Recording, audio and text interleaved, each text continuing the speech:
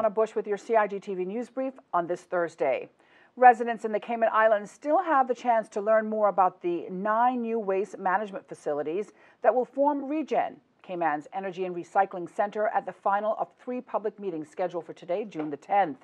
It's all part of the environmental impact assessment for the project. Now, the draft terms of reference, which will act as a roadmap for the environmental studies that form the EIA, have been published. Prior to publishing, the draft terms of reference were agreed by the project's Environmental Assessment Board, which includes representatives from the Department of Environment, Department of Environmental Health, Department of Planning, National Roads Authority, and Water Authority Cayman. The environmental impact assessment will focus on the design and impact of the 9 planned ReGen facilities. Located south of the existing landfill in Grand Cayman, the facilities include an energy recovery facility and additional recycling infrastructure. Now, the draft terms of reference are available online at doe.ky. Hard copies are also available. Now, throughout the 21-day consultation period, remediation of the landfill started March of 2020 and will be completed in phases, scheduled completion by 2023.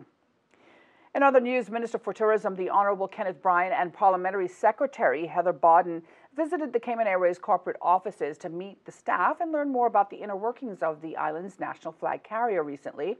Accompanied by senior civil servants, Minister Bryan visited several departments, including the sections handling finance and accounting, security and safety, human resources, marketing, and commercial operations.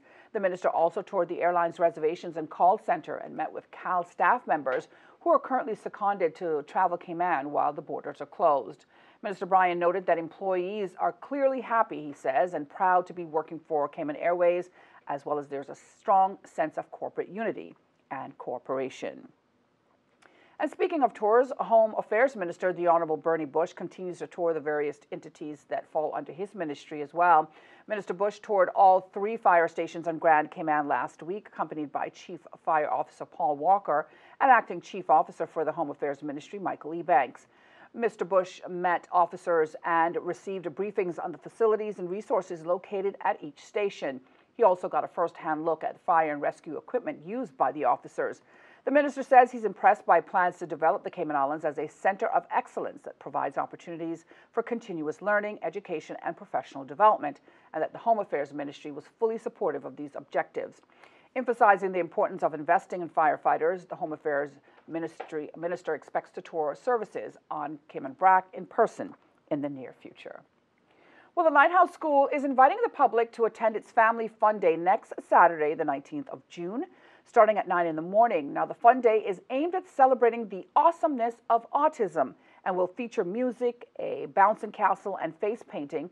Now, if you'd like to attend this event and support the cause, you may contact Acting Principal of the Lighthouse School, Ms. Janice Headley, by email at jheadley@lhs.edu.ky, or the Autism Spectrum Disorder Committee Chair, Ms. Alora Brind, by email at lbrind, that's BRIND, at lhs.edu.ky.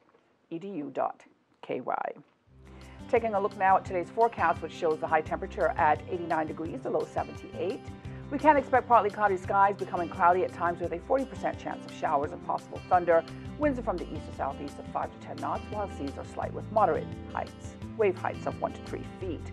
Isolated showers with light easterly winds and seas will continue across the Cayman Islands area for the next 24 hours. As a ridge of high-pressure system lingers north of the Caribbean Sea, radar images show isolated showers in and around the Cayman Islands area that is moving towards the west. A reminder that you can find the latest on local weather conditions online at weather.gov.ky. And that's it for today's news brief here on CIG Television. I'm Donna Bush. As always, thanking you for joining us and wishing you a wonderful and, of course, a safe evening.